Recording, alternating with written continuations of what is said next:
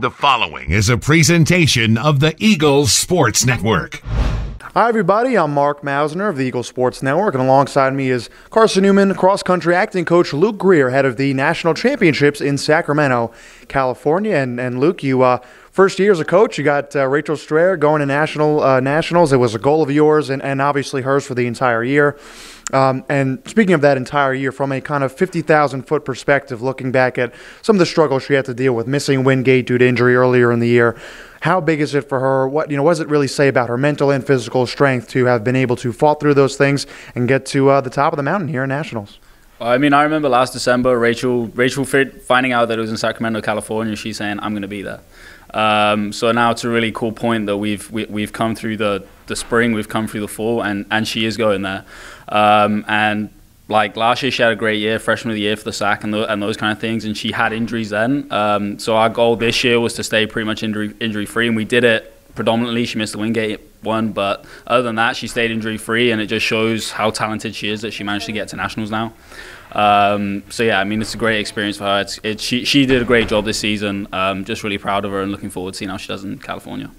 And she'll be side by side with really the nation's best runners at the Division II level. A race that you ran twice, the nationals. And what do you think she can? How can she grow as a runner, but also as a person in such a momentous event in her college career and in most people's lives? I think it'd be a pretty big event. It's a huge event, and when you get there, you're kind of taken aback by all the people, especially at the race. The start line is just packed with loads and loads of people, and you are racing against the best people in the country. I think it'll be a great experience for her. This, as a sophomore, going to sophomore will be great for her, and then hopefully the next couple of years to come, she'll be going each year, and she can just learn each time from those experiences and just take it all in. You have to be mentally tough in these times. There's going to be a lot of people going off way too hard. She's going to have to be smart in the race, and she's a smart runner.